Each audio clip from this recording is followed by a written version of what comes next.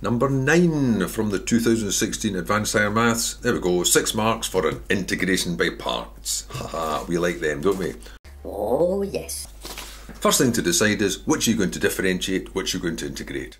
You're not going to try and whittle them down, that would just be ridiculous. You don't know how to integrate that anyway easily, so it's going to have to be differentiate that and integrate that.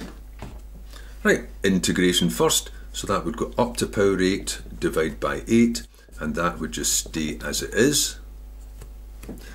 Minus the integral of that's been done, so that's an eighth of x to the 8. Now integrating this function of a function, differentiating that function of a function would be 2 times the thing itself to power 1 multiplied by the derivative of that in a function which is 1 upon x dx.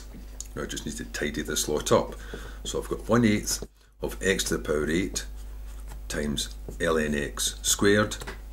Then take bits out and simplify this. Well, 2 times an eighth makes a quarter, so I can take that constant out. A quarter of that x will knock that back down to a 7 again, and I'm just left with ln x dx. So we're getting somewhere because that's now simpler than it was to begin with. That plan seemed to work, so we just keep doing that. Differentiate that part, integrate that part. First you've got to keep writing this down. 1/8 of x to the 8 ln x squared minus a quarter of, right, start again. So integrate first, back up to 8, divide by 8, and leave me alone. I've been done. So it carries forward.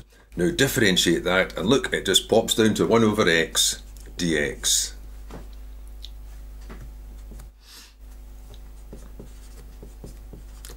Tidy it up.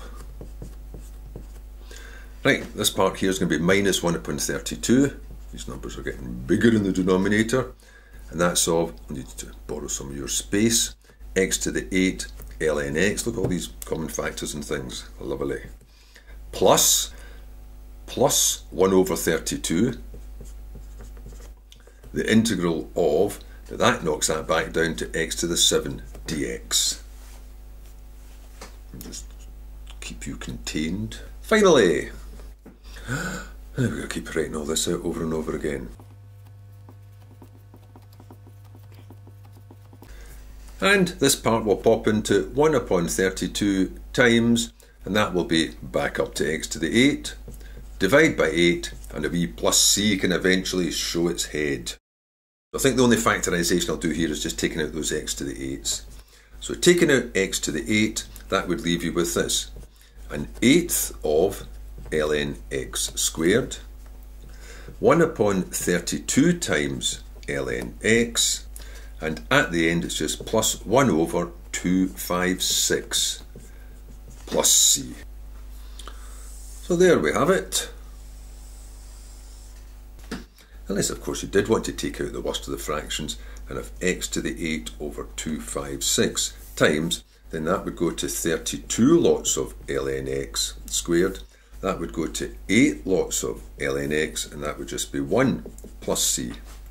Oh, maybe that does look better after all.